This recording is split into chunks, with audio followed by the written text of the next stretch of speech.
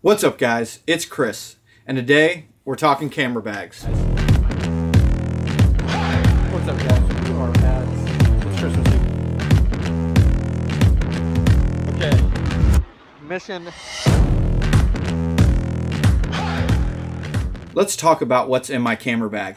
Now, this is my engagement shoot camera bag. This is the camera bag I'm throwing in my car just to do out and about shoots around town. This is the bag that people see me with most. It isn't a big bag. There's not a lot of stuff in it. I carry a little bit to do almost anything on the spot. I do shoot video and photo, so everything kind of is in hybrid mode. So let's get into it. So my camera of choice is going to be the Sony a7R IV. Now, it is overkill for some photo people. It is over 60 megapixels. I like it because it does both things very well. It does video in 4K, and it takes a high megapixel picture. So I love it. Now, what's setting on it right now, lens-wise, is the 16 to 35. The two lenses that live on my camera the most are the 16 to 35 Sony and the Sony 24 to 70. One thing you also notice is I do have the labels on here that actually mark everything, so when they're in my camera bag, I can just reach down and grab it. I know it's the 24 to 70 because it says 24 to 70. All my lenses say that. I also do carry the 50. So the 50 is what I consider, just in case I need a macro lens, I have the 50. So the 50 does the macro. It's tiny. It barely takes up any space. And I mean, a lot of people consider this the nifty 50 for Sony, so it's just a good cheap lens to keep in your bag. The only other lens I carry is going to be the 24 to 70. Now, this is the big nice one. I do have both. I have the f4. This is the f2.8 Sony, so this is the expensive one. Really, but that's all the lenses, and that covers all the way from 24 to 200. So I think that you probably don't need any more focal lengths. The 50 hardly ever gets used, but I never want to be in a situation where I need to take a macro shot and don't have a macro lens. Now, one thing you will notice on the bottom of my cameras, on the bottom of my lenses that need an extra lens mount, are the Peak Design little mounts. Now, what that is it's a system that Peak Design made that takes place of a camera strap, I would say. So this straps onto your backpack or any other thing that it can clip onto your belt and clip onto several different things, and then you just attach these to the bottom of your camera. So when they're on the bottom of your camera just slides into this, and then it just hangs right there on any strap you want to put it on your belt. They also make them for a clip that you can clip lenses on, so that this can just clip right in. And then that can hang on your backpack, it can hang on your belt, and it makes for a quick release system. So I do have the Peak Design connectors on all my gear, on all my lenses, on all my cameras. One benefit of that, now once again, this is not a sponsored video by Peak Design, but I do love their products, is I use their tripod. So I have 4 of these tripods. I have 2 of the non-carbon fiber, 2 of the carbon fiber. This happens to be the carbon fiber one. This is their travel tripod. The reason I like it is because it folds up to be that size. So it's very easy to carry. It fits in almost any water bottle holder in any backpack, so you can just strap it right in, and then you can take it anywhere. I've never had any trouble with this. I use this for a full season. The entire 2020, all my shoots, this is my main tripod, and then I carry another one. But it has the same top, so that the cameras all clip into it. They can clip into the strap on my backpack. They can clip onto my belt clip, and all the lenses do that as well. So I just do that to make things easier. You'll see a lot of stuff that I do just to make things easier. It costs a little bit up front to set up, but once you have it set up, it's worth it in the speed-wise. Speaking of Peak Design, I also use the Peak Design strap. So this is just a camera strap that has these little anchors on the end. The anchors are these flappy red things. You probably, if you know a photographer or a videographer, you've seen these things and wondered what they were on their camera. They're just the Peak Design anchors, and they just clip right into any of the Peak Design little mounts. And then once you want to release it, you just push it in, and it releases, and you have your camera back. So I do have the Peak Design, this is, I think, the light. They also have a heavy. Since I use a mirrorless camera, I don't need the heavy one. You can also attach these anchors to almost anything. You can attach them to some of the lens mounts. You can attach them to wraparound tripod legs, things of that nature, and then you have a carrier case. What you saw it wrapped in was, I'm not sure if these are still called bongo ties, but basically it's just an elastic tie with an adjustable little button. I have them on all kinds of stuff, and basically it just allows you to wrap stuff up. Super easy, and it helps keep everything in order and so that things aren't just spread out everywhere. But they come in like a pack of 10. I will have everything linked in the description. They're pretty cheap, and I probably have 20 or 30 just around everywhere, and I use them for everything. Along with the hybrid system, I have a Sony shotgun microphone with a little miniature dead cat on it. So this is for the wind, and then this plugs directly into Sony cameras that have the smart mount. So what's the benefit is when you see people use the Rode mics, you have to use a cord that runs from the microphone into the camera. With Sony's smart system, everything plugs in and talks directly to the camera, so there's no cords. When you turn the camera on, it turns your mic on, and then you don't have to worry about, is my mic on, is the battery dead? It runs off of phantom power so that it runs off your same camera battery. It barely uses any energy, so I would never worry about that draining your battery. Plus the Sony Z batteries are excellent, so I would never worry about that. That setup right there will get you pretty decent audio. I'm running this setup right now on the Sony a7 III, and that's what you're hearing, is another one of these just plugged into my Sony camera. That's the a7S III. Let's talk batteries. Since I said the Z mounts are pretty good. So these Z batteries are Sony batteries. I carry 2 of them in a Think Tank container. Think Tank's an excellent company too for equipment. Once again, this is not a sponsored video. I just like Think Tank stuff. So I do have all my batteries in Think Tank bags. This is just a little 2 because I have 1 in each camera. So that's 2 batteries, and then I carry 2 backups. Very rarely do I ever run through 2 batteries in a day. I guess it's possible, but I never have. Even shooting a lot. Even shooting, say, a 10 to 14 hour wedding, I've never went through a full second battery. So what this is it has a little arrow on the top of the Z battery. That's actually what goes into the camera. I use that as a signal. If it's facing up in the bag, it means it's full. If it's facing down, it's not ready to go in the camera, so it's dead. It's just a little reminder I have for myself. I do have in my main camera bag that I use during weddings, I do have those batteries because I own 14 batteries. I have those 4 labeled 1 through 4. So that if I loan one out to anybody else shooting on Sony or I'm running through batteries, I know where I'm at in power. I carry, just in case I run into a situation where I have to do an interview or something, I also do have the Rode Wireless Go mics. So what these are is this one plugs into the top of your camera where instead of the microphone, this would plug into it. This cord would run to your camera, giving your camera the signal, and then this goes on your talent. So it just attaches. I have the magnet attachment, but it just goes like this, and then they can talk. You can run it under clothes.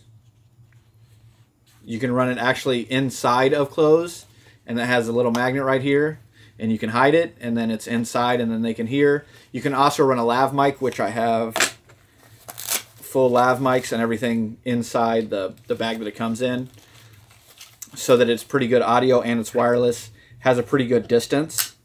And it's a system you see a lot of nowadays with videographers, but it's a quick run and gun system. Like I said, if I'm doing video primarily, I'm bringing other gear, but I like to have a little bit of everything with me just in case, because I have been in situations where somebody's like, oh, hey, can you catch this audio real quick? And so I have an audio for them, other than just the shotgun mic. Some of the other things I carry is SD cards.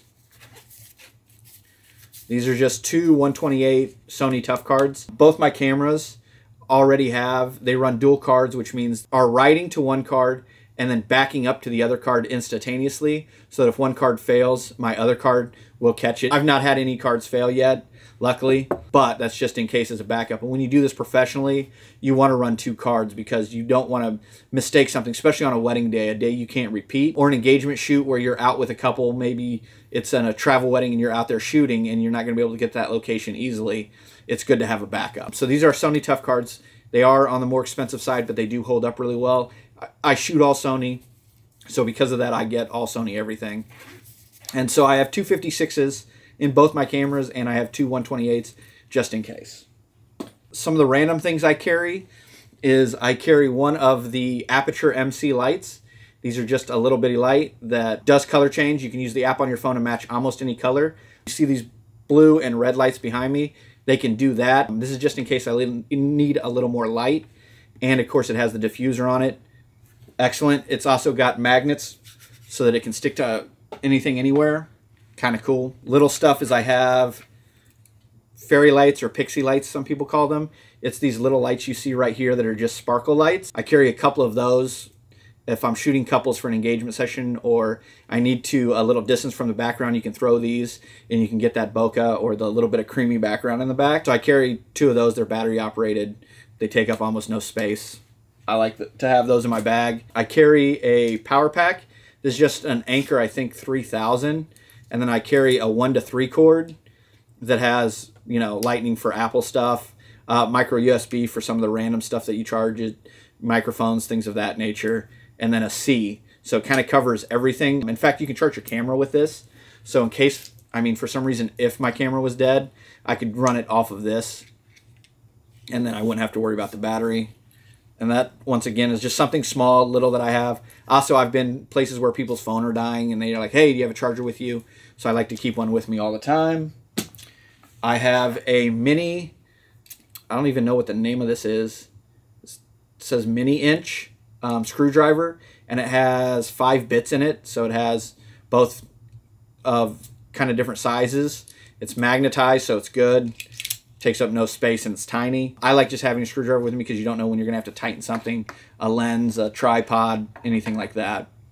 I carry a blower. When you have a mirrorless camera, everybody has to carry a rocket blower. Now, they call it a rocket because it has like a rocket thing that comes off and it looks like it's supposed to take off. I cut that off just because I wanted to save space. I also made it so that when I'm carrying it, I carry it like this, so that it's tiny, and then you just pull out the blower fits in, and then you blow off the inside of your lens. That just keeps dust and stuff off. You don't want to try to be cleaning that out and about, either with trying to blow on it or anything. You will be blowing dust around. You hold your camera upside down, do this. It's great. Everybody has a rocket blower. Just something you have to carry when you're a photographer, videographer. I carry a blanket. This is just a waterproof blanket from Matador. Once again, another company I really like. I have a lot of Matador stuff. This is a little waterproof blanket. You can throw it down. In Missouri, we shoot during all seasons, so there could be snow, mud, rain, dirt, whatever. You throw this down, your couple will sit down. You never know what the weather's going to be like, so it gives you a barrier. I just have a large black one just because I think it works best. I carry just a stack of business cards. So I get asked, hey, do you have any cards? A lot of times when I'm on engagement shoots in parks, things of that nature, people walk up to me like, oh, hey, do you have a card? Hey, do you take pictures, this and that? So I just keep a stack of business cards in my camera bag. A lot of times when couples are leaving and they're like, oh, do you have any cards we can hand out to family, friends? So I just keep cards to hand out. Something I carry that I think everyone should but doesn't is just a mini first aid kit. It has Band-Aids, aspirin, Tylenol, Bear. Has a cigar cutter because I ran into a situation where some of the groomsmen wanted to smoke a cigar during an engagement shoot. So I threw a cheap cigar cutter in there. It has Band-Aids. It has a couple wipes. It has a dude wipe in it, which is what they call a shower in a pack. It's like a towel size wet wipe. I think that's about it in there. And then I have some hairpins, a sewing kit, just a few things that I think that awesome is to have on the day of. And it's something that kind of sets me apart when people see me. They're like, oh, hey, do you have a Band-Aid? Do you have aspirin, Tylenol? Do you have a Benadryl? Stuff like that I just keep with me. I keep that in my main camera bag. So you'd be surprised how many times I have to refill that after wedding day. I also carry a flash with me. So this is just a Sony flash. It does have the mag mod on it. The mag mod is a magnetic system that just puts this magnet on the top of your flash, and then it comes with all kinds of attachments, or you can buy all kinds of attachments. I don't want to say it comes with, but you can buy all the attachments, and you can put gels in them. You can put diffusers in them. I use just the Sony, but I do also have some of the Godox that these clip into. I do have the mag mods on all my flashes, and they do all talk to each other because I have the triggers to do that. Just because I think that it's beneficial, once again, to make my life easier. I just keep everything set the same so that it all works together. Everything talks together. Everything's Sony. It just works that way. Everything has a mag mod on it. So if I need to throw it on any of my flashes, any of the 3, I can do that. And then once again, it has the smart connector, which is the Sony smart connector, which talks to my camera. When you plug it into that hot shoe, it instantly just talks to the camera, reads the settings, and does it for me, so that I'm not having to constantly look and try to meter light and do things of that nature. It makes my life easier. Once again, I do a lot of things just to make things easier. That is about it. I do carry filters. I carry one filter. It's a 2 to 5 stop filter. This is the Peter McKinnon edition. Super good filter. Little pricey, but it does its job. Does its job well. Comes in a magnetic case so that you don't have to worry about protecting it. I do have the magnetic clip on the front of my lens. So when you want to put the filter on, you just open this up, stick the filter on, and then let it go, and it sticks to it, so that I'm not having to screw it and unscrew it. I do also have another one of these bongo ties on something else, but this is just a cleaning cloth. So this is just, I carry this basically on the opposite shoulder I carry my camera. You just pull it out. It helps you clean your lenses. You can clean your glasses. You can clean rings. Anything you're shooting that needs to be shiny, you can shine up. It's always good to have several of those. Speaking of several of those, I carry just several microfiber cloths. This is just the buff tattoo edition, but so it's just microfiber on one side, gray on the other. Gray microfiber helps you clean your lenses. You can clean your screen on your camera. Basically anything you want to clean and not worry about it. I keep several of those in my bag. They take up virtually no space. They don't weigh anything. They're good to have. I carry a roll of gaff tape. This is just specialized tape for filmmakers. I would consider it like the same strength as maybe a duct tape or something, but the difference is it doesn't leave any residue. So anything you stick it to when you peel it off, you don't have that sticky residue. So you don't have to worry about, like, if you make a mark on the ground and pull it up, it's not going to leave that sticky mark on the ground, or on a tree if you're attaching something to a tree or anything like that. You'd be amazed at how many times you just need some tape. I also carry a rain hood. So this just fits over your camera if you don't have the microphone on. Your camera just fits in this.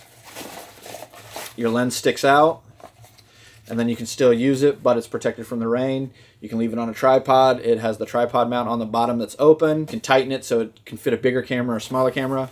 I have a tiny lens on here right now, and it fits it. It fits on the 70 to 200, no problem. It's also made by Peak Design. Once again, not a sponsored video. I just like their stuff. I also do have a Matador dry bag. So this is the container it comes in. It's just a tiny dry bag. You just pop it open, unroll it, and this is just in case I'm stuck out in the rain and I need to cover something quickly. You can throw lenses in here.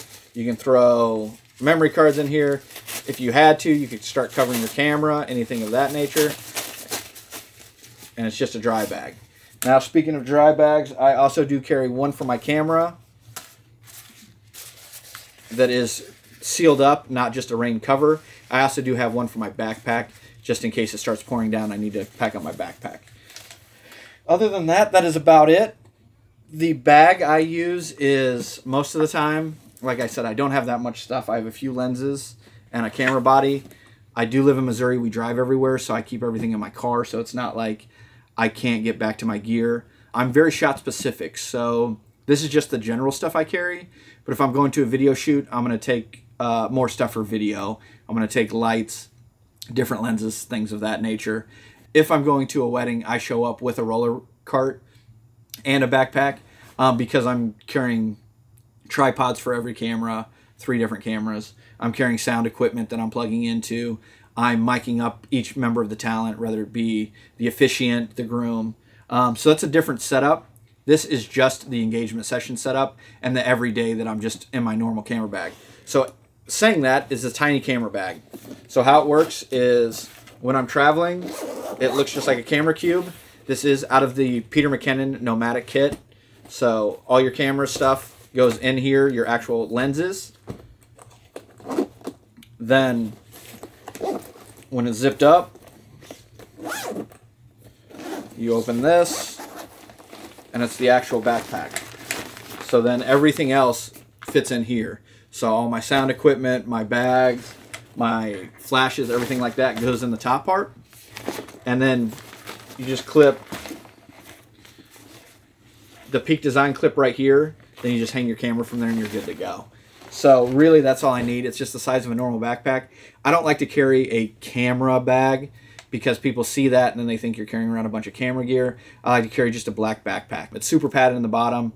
Also, if it's zipped up, it fits into his big backpack. So if I was going on a full video shoot, I could stick it in there and then carry the rest of my gear, whether it's gimbals, lights, things of that nature. So this wasn't a sponsored video. I will link everything with affiliate links in the bottom. So if you do decide to get something, it will help me out if you just click the link and check it out through there. But nobody paid me to make this video. This is all equipment I use on a daily basis to make these videos and to take photos and to give you an idea that if you book me for a session, whether it be engagement, pictures, anything like that, this is kind of what I'm going to be showing up with. Now, if you haven't already, subscribe so you get to see all the videos that I make. Click like if you like the video. Click dislike if you didn't like the video. Leave any comments. I do read all the comments, so if you ask me anything, I will answer them personally. And other than that...